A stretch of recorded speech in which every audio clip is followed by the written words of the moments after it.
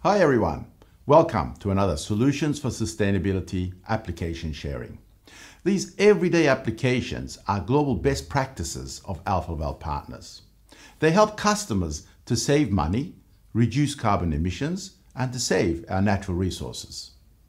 Today we're going to look at the cooling tower interchanger.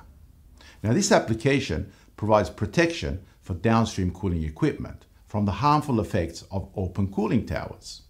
What can they be? Fouling, calcium carbonate deposits, and possible damages from chloride attack.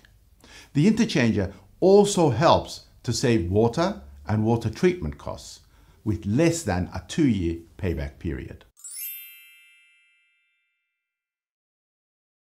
Open cooling towers are one of the most widely used utility equipment in everyday HVAC and manufacturing industries. Why are they so popular? Well, they are one of the best inventions for heat rejection of cooling water. They are efficient and low capital investment. They work with evaporative cooling, where 60 to 80% of the heat transfer is by evaporation and the rest by sensible heat. Looking into their construction, they can be either custom made, constructed of wood, galvanized or stainless steel, but the most common are fiberglass with modular sizes. Now, one of the main components is the packing, which is made of lightweight plastic material. The packing provides a heat transfer surface for evaporation without restricting the air flow. Now, here are two samples. This one has a narrow channel spacing, which is more efficient with more heat transfer area per meter cube.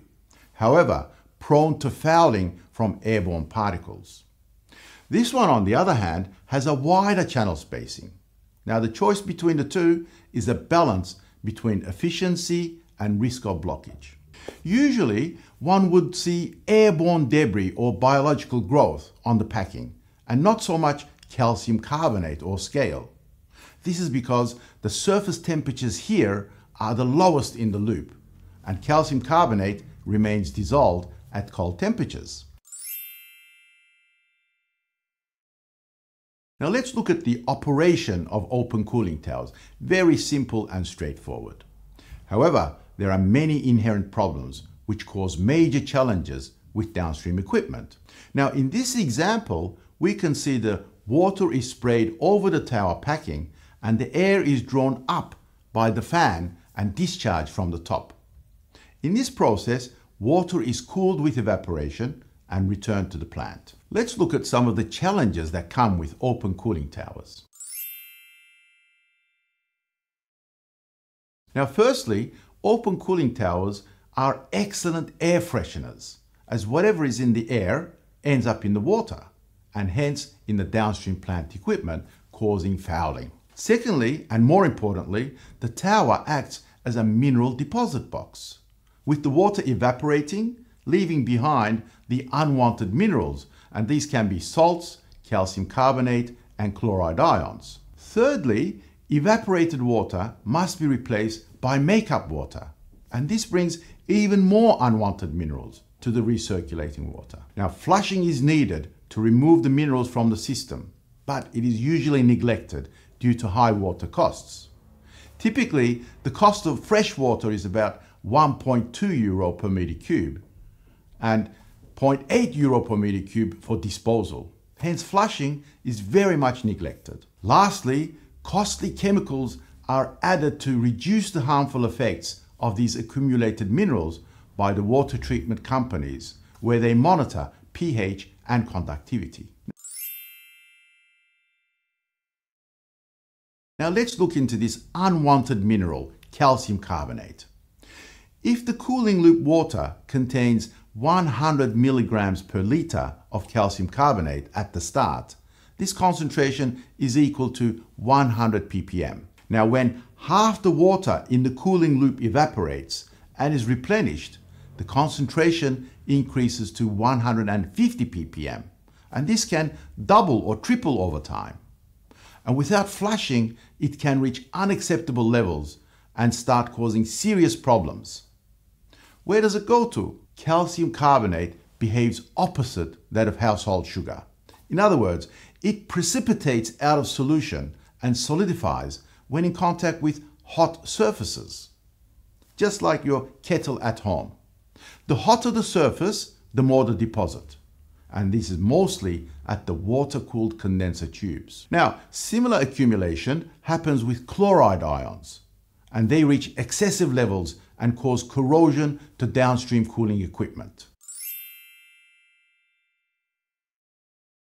An alpha Laval gasketed heat exchanger, which is located close to the cooling tower, will protect the plant from the harmful effects of fouling and accumulated minerals.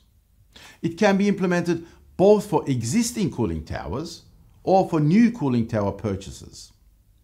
There are two main benefits of using an interchanger. Firstly, for downstream plant equipment, savings are with better heat transfer efficiency, reduced maintenance costs, and reduced replacement or repair costs. Secondly, for the recirculating water, due to a smaller cooling water loop, there are savings with reduced chemicals and reduced water consumption, especially when flushing. Also, there are savings with lower pumping costs by avoiding calcium carbonate buildup in the pipes. Alpha Laval partners can provide a return on investment proposal with only a few pieces of information. Let's look at an example return on investment for a tower with 600 kilowatts cooling capacity, running 8 hours a day and 5 days a week. Now, the typical plant savings can be estimated at €12,400 per year, with the breakdown shown here. Please pause to have a look and analyze.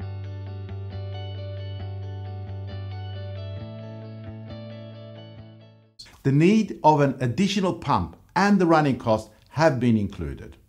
The pump investment of around €1,300 and the running cost of around €1,500 per year. The total investment cost of the gasketed heat exchanger, installation and additional pump can be estimated at €20,000, and this would give a return on investment of 1.6 years for this application.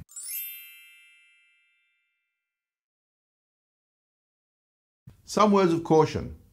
Please make sure to specify AHRI performance certification when purchasing the gasket heat exchanger, as selection with tolerances can be made by manufacturers. In this application, a selection tolerance of 0.5 degree Celsius would result in halving the size of the heat exchanger.